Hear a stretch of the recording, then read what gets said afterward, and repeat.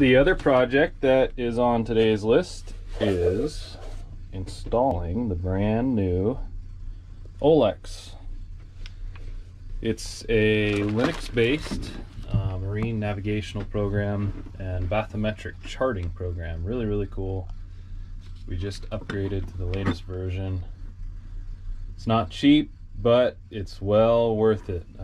Because when you're trawling and just fishing in general, the bottom depths are super important. Sometimes fish will be in a certain depth and they won't be in a depth that's 1 fathom or 6 feet more or less. It's pretty crazy. So really important to know the bottom depths.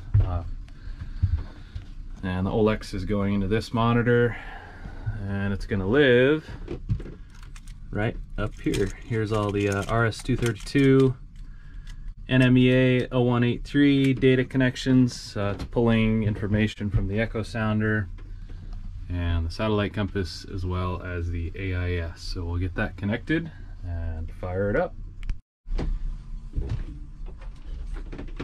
All right, get all of our data connections made. It's gonna be kind of tricky, although I don't know. I think I'll just make sure I got plenty of slack. We can stick it somewhere in there. And the mounting holes are just a little different, I think. No? Actually, looks like it's about, yeah, just a skosh different.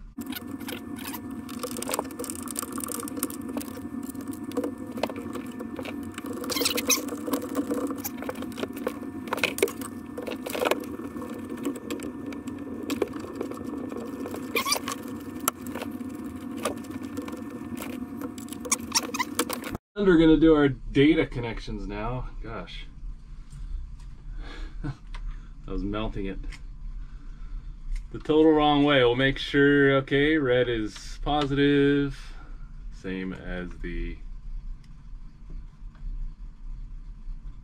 yep, red is positive, black is negative. Definitely don't want to get this going reverse polarity.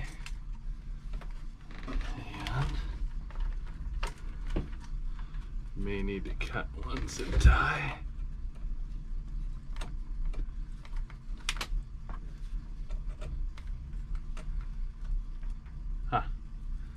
The VGA connection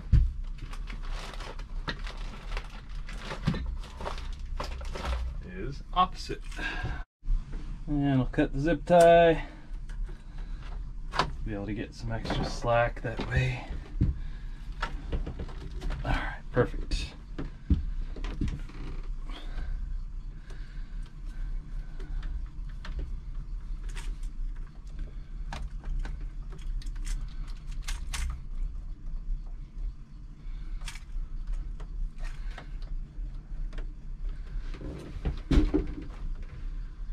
And I'll have to get a tiny screwdriver for my power connection,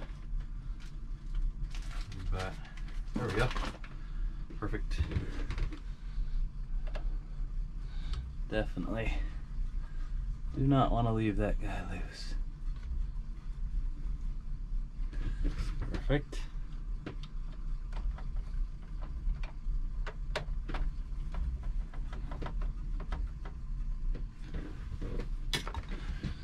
And we'll also use that for our data connections. We're going to cut that zip tie too.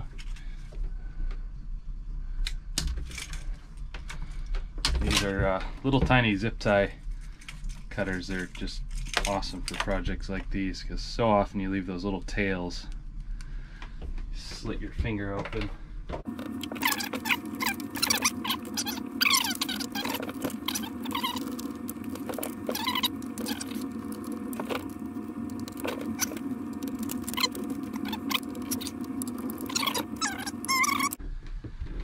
All right, got all of our navigational data inputs connected. Double check our polarity, we're good. Let's press the power button. Alright, we got blinking lights and nice.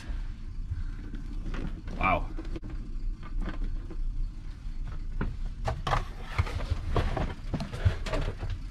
And it's gonna select that in 19 seconds.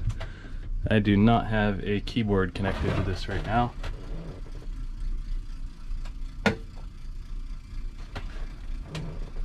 Five, 4, 3, 2, 1. Autopilot up there, VHF radios, echo sounder. We'll actually get the echo sounder going. Here we go. It's a Simrad ES70. Very nice machine, kind of the gold standard up here. A little different than a fish finder that'd be on your recreational boat. This one's pretty accurate. It's a 300 kilowatt transmitter, or transducer, excuse me. Didn't have the transducer interface turned on. Okay, we might have to try again.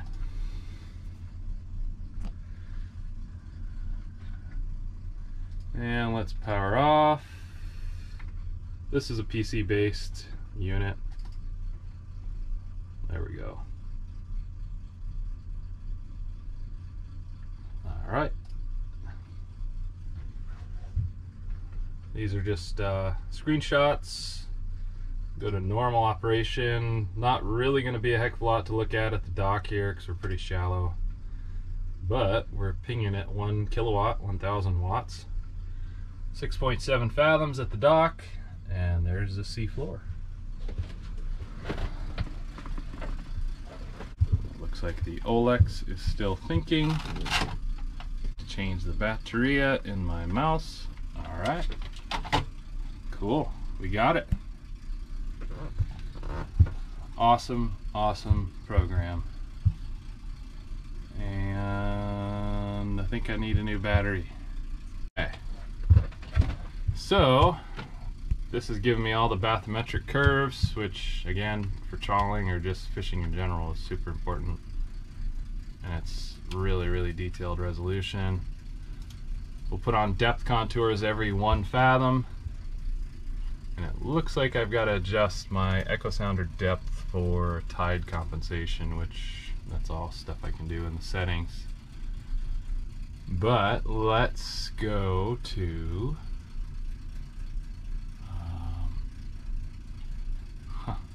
yeah, bottom.